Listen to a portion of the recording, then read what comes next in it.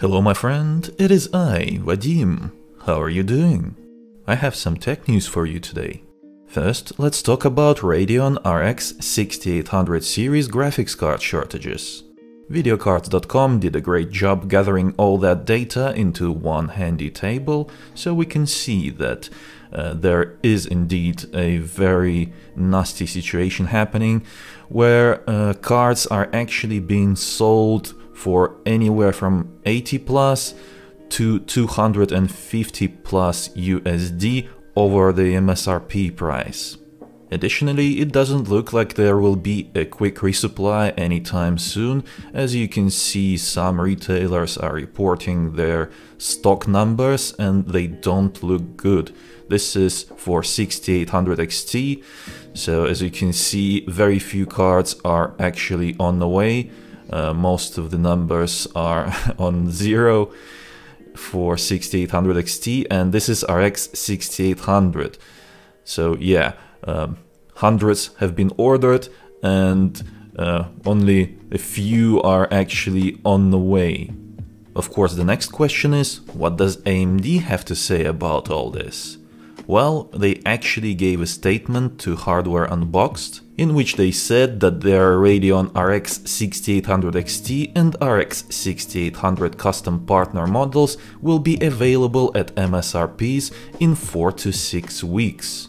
This statement comes at a time when not only partner models but also the reference cards are out of stock globally.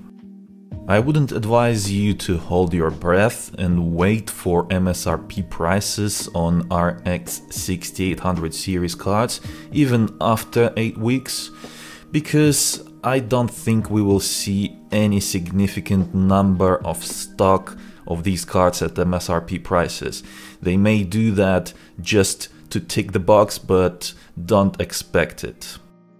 You may have heard the story that allegedly NVIDIA sold $175 million worth of graphics cards to miners, and it may be true, it may be not true, but I actually have another thought that I want to share with you.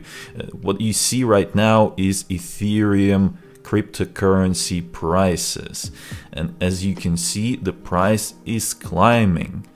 Graphics cards are mainly bought to mine Ethereum, and I'm worried that we will see resurgence in popularity in crypto mining. So yeah, there may be even more shortages than we are expecting, because regular people like you and me are actually getting interested in buying these cards for mining, getting into mining just because they're sitting at home, they've got nothing to do, so they want to play around with it. Before we move on to the next story, I have a quick message for you. Why pay the full price for a game when you can save some money? I am buying my games at cdkeys.com. They have a great selection of new, old and upcoming games that can be pre-ordered for less. The key is delivered instantly, so you can activate it and enjoy the game right away. Link is in the description below.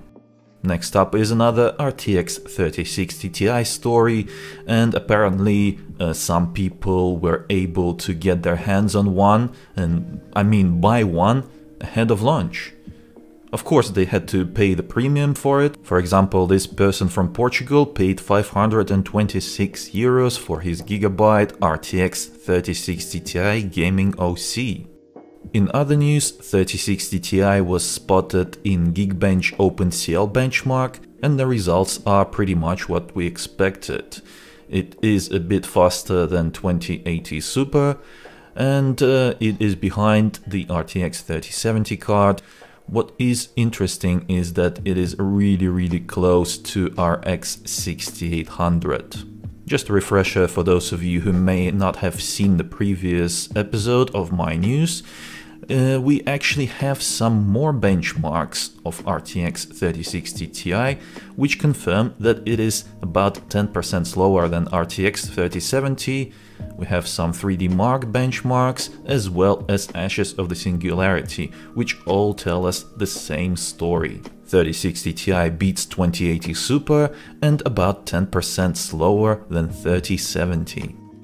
The next story is about the upcoming AMD Radeon RX 6900 XT. Apparently, its core clock speed limit is set to 3 GHz, compared to 2.8 GHz on RX 6800 XT. This actually confirms that AMD is purposefully handicapping their RX 6800 series to not be able to reach the 6900 XT performance level.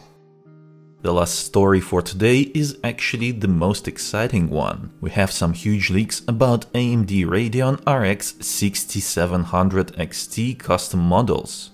2 cards have actually been spotted, which means that there are 2 versions of custom cards that are being tested. One has a core clock of 2950 MHz and another one is set to 2854 MHz. The GPU power limit has also been confirmed by this leak, and actually Patrick Schur gave us the correct information previously. As you can see, the higher clocked card is set to 211 watts, while the lower clocked card is set to 186 watts. This is a total graphics power, not the total board power. Total board power is expected to be anything up to 250 watts. That is all for now. Thank you for watching. Follow me on Twitter at iVadimTech. And it was I, Vadim. I'll see you in the next one. Have a great day.